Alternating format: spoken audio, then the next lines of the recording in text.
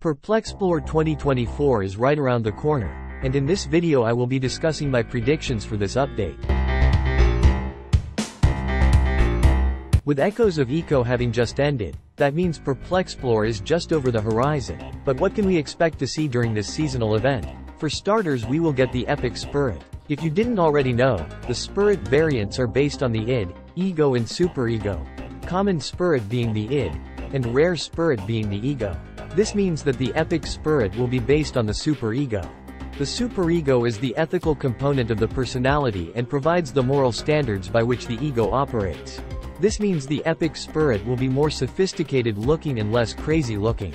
As for other Perplexplore themed stuff we'll get in this update, we'll of course, much like the past Ox seasonal events, get 4 new Perplexplore themed costumes and decorations.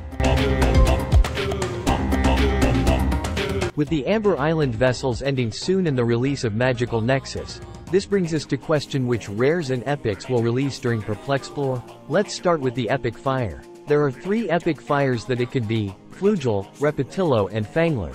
But out of these 3, which is the most likely to release? I believe that it will be Epic Fangler, since Perplexplore is the Fire Oasis seasonal event and Fangler is a Fire Oasis monster. This could be similar to last year's Perplexplore where they released Epic Snazer. I think the Epic Fangler will tie more into a real angler fish and go all in with the horror theme and have a dark color scheme.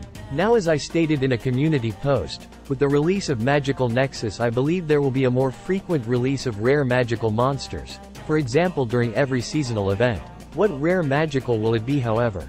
I think there is a very big hint on who it will be. If we look at Adult Syncopite's inventory, it says it needs 2 rare double bone elementals. Currently the only rare bone double elemental is Rare Hollow, so I am certain this is hinting at rare Peckidna or rare Denchas.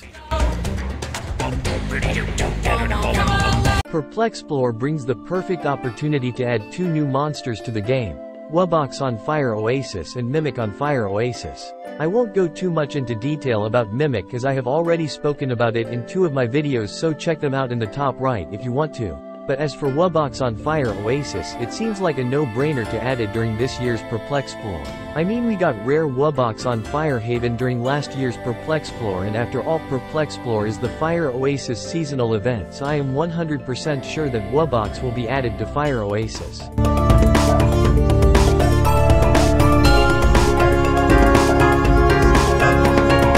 There have been many teasers and hints at the new map menu releasing in this year's Perplexplore from the Monster Handler team.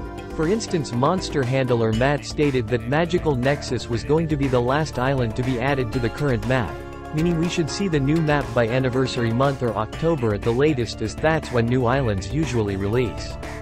Additionally, Matt also hinted at the map releasing in a seasonal event based around maps aka Perplexplore.